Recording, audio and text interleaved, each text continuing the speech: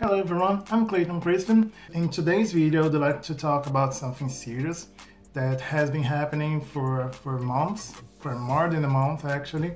I think it has started in July. I'm talking about the Amazon fires. And I haven't made a video so far. I only posted on my social medias about it. But this is my very first video about it because there was a lot of commotion, a lot of misinformation, and I would like to wait to see how things were going. But anyways, the forest is still on fire, and I would like to talk about this, about 4 things what happened if you were on holidays in Narnia and you didn't know about it. So who's to blame and who is responsible for that, and the latest news, because I don't see, the commotion diminished a little bit, so I'm not seeing a lot of people talking about, especially on the press. So I would like to share the information. And lastly, how can you help? But before I start, if you like this video, if you like my content, I would like to invite you to comment, like, share, and subscribe to this channel, ringing the bell, right? This way you're gonna be notified every time I upload a new video. And also follow me on my social medias that I'm gonna put here. You can follow me on Twitter, on Facebook, or Instagram, all right? So to start this, I would like to talk about an article from the website bigthink.com. The article was published on the 22nd of August 2019. It's written by Stephen Johnson. It says, Brazil's Amazon fires, how they started and how can you help? So I would like to read a little bit for you guys. Every article, every website I mention here, I'm gonna put the link in the first comment. I'm gonna pin the comment. It's gonna be a fixed comment. It's the first one. If you scroll down, you're gonna see the comment there. I'm gonna post all the links there so you can have a look. All right. The article starts: for weeks, fires have been burning in the Amazon rainforest in Brazil, likely started by farmers and ranchers. Brazil's president, Jair Bolsonaro, has blamed NGOs for starting the flames, offering no evidence to support the claim. There are small steps you can take to help curb this deforestation in the Amazon rainforest, which produces about 20% of the world's oxygen. So the article starts, open close. The Amazon rainforest has been burning for weeks, blanketing cities in smoke and stoking already heated political conflicts in Brazil. On Wednesday, the skies above São Paulo, my hometown, the Western Hemisphere's largest city, turned dark with smoke, making day look like night. Ominous photos of São Paulo spread across news outlets and social medias, helping the hashtag Pray for Amazonas and Amazon Rainforest to trend on Twitter. I'm closing quotes now. Yeah, I remember I called my mom on that week, I think it was the day after, and she said that that took everybody by surprise, because around 3 p.m. the sky were dark. It seemed like it was the beginning of a town, and it was only 3 p.m. and everybody was scared. Everybody thought it was a big, thunderstorm or tropical storm anyways. So the article continues. Experts say most of the fires were ignited by humans, likely by farmers and ranchers to clear land, which is an annual practice. However, the current numbers of fire in Brazil is unusually high, with more than 73,000 so far in 2019, more or less approximately an 8% increase from 2018, which means, it is 8% increase if you compare to the same period in 2018. So the article continues. Half of those fires started in the past month, which means July, all right? Because this article is from August. So the article continues. But Brazil's president, Jair Bolsonaro, he ran a presidential campaign that openly called for exploitation, not conservation, of the Amazon, suggested NGOs were responsible for the fires. I'm gonna close quotes here. Jair Bolsonaro is the Brazilian president. If you look here on my channel, I have already published I don't know, I think 2 or 3 videos, I'm not sure, about Jair Bolsonaro, the threat he represents. I've been talking about this on my social medias for a long time. So he accuses the NGOs, but he has no proof. As many allegations and many accusations he does, he has no proof. All right. So for me, he's the worst president we have ever had. For many reasons. I'm gonna put here on the cards the link for the video of another Brazilian YouTuber, and she explains in depth the whole situation, so it works for you to see. Anyways, he has this hate speech about many things. He denies science, which empower people to do this type of things. This type of speech empowers people like the farmers to do that. And they said they would do that to show Jair Bolsonaro they wanted to work. They are willing to work. It continues. I think it's already the end, okay, guys, because the article is very short and I don't want to sound really boring. I know I read very slow because, anyways, English is not my first language. So, on the question of burning the Amazon, which is, in my opinion, may have been initiated by NGOs because they lost money, what is the intention? To bring problems to Brazil. Bolsonaro said this week without providing evidence, what I'm saying. So I'm gonna put here, alright, as I said, the link for the website Big Thing, so it has many information. They also shared the WWF UK video showing the fire in Amazon, and almost in the end, so they show how can you help, alright? So what can you do to help? Open close. It's going to take serious policy overhauls and supplementary conservation efforts to curb this deforestation in the Amazon rainforest.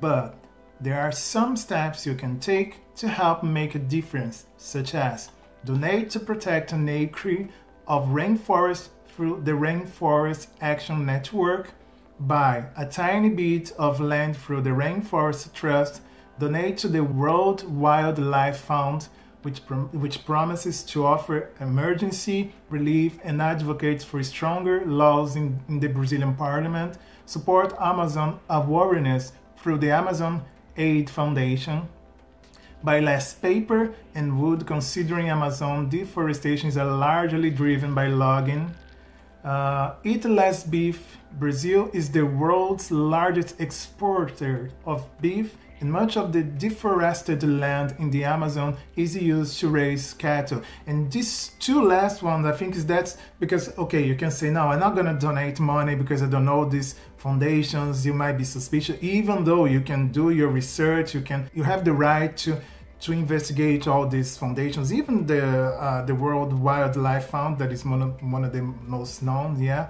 But these last ones is an action that we can start doing, and even I consider it, start doing this, to eat less meat, because I think I would be very hypocritical, condemning the fires in Amazon and still eating meat all these years, because we eat a lot of meat in Brazil.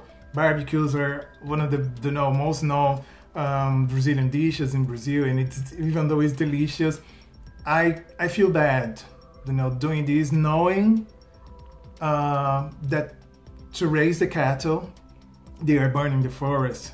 I mean, despite the fact of all the way some how can I say, slaughter houses, I think the way they kill the animals in most of the place, and the conditions the animal are placed there, it's inhuman the way they are treated. So buy less paper and wood, recycling, all right?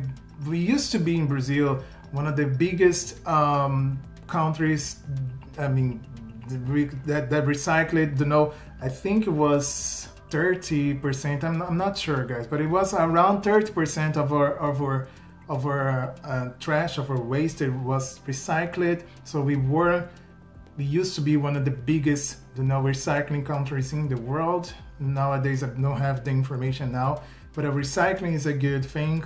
Here in Ireland, they recycle at least the paper and some types of plastic.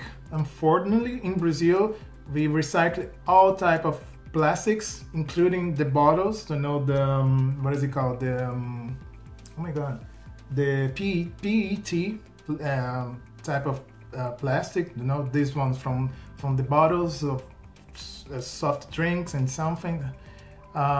So recycling is one of the things that you can do, that really can do to help and eat less beef, especially if the beef is coming from Brazil.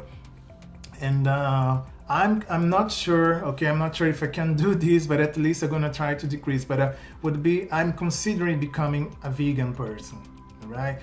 It's hard. I love meat, but every time if I start thinking only about the pleasure of eating meat, anyways, I think I wouldn't be able to do. But if I think how my body reacts after eating meat, yeah, I think it's something that I should consider, because I feel more energized if I eat something healthier with no meat, because even the digestion is faster.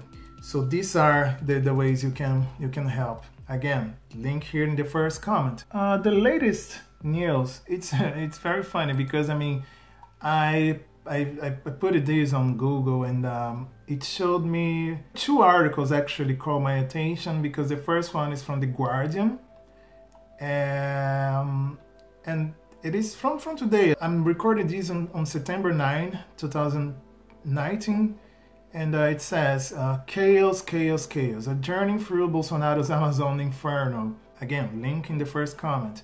And the second one from LA Times, Los Angeles Times, it highlights opinion, the Amazon rainforest is still burning and we are all in danger.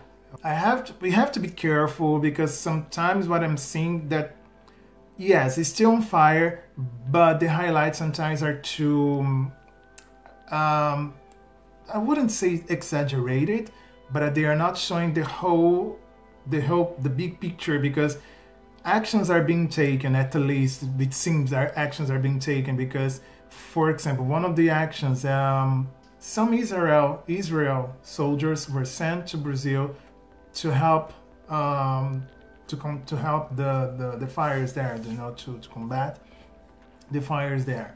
What else? Let me see. There is another news here from 18. It was posted 18 hours ago. Almost. It is in Portuguese, guys. That's why I have a difficulty to translate, anyways.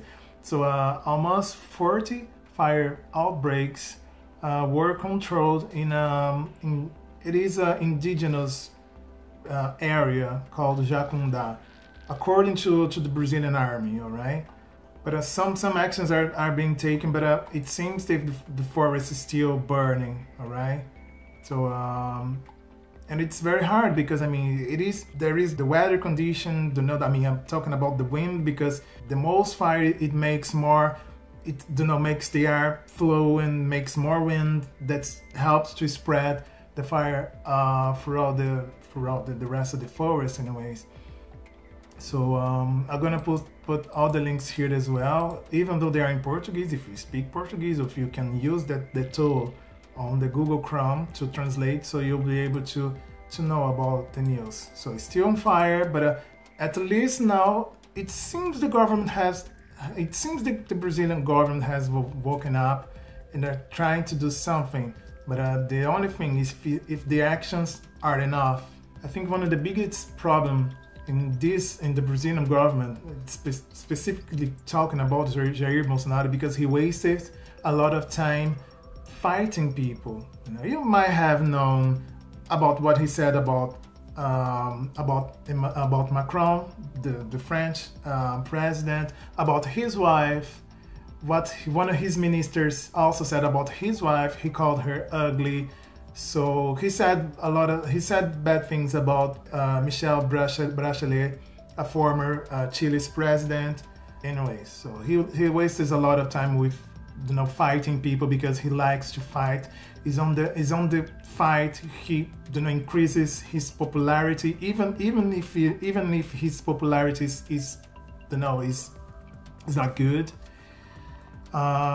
He, you know, increases. He likes this. He likes to fight people, anyways. Yeah.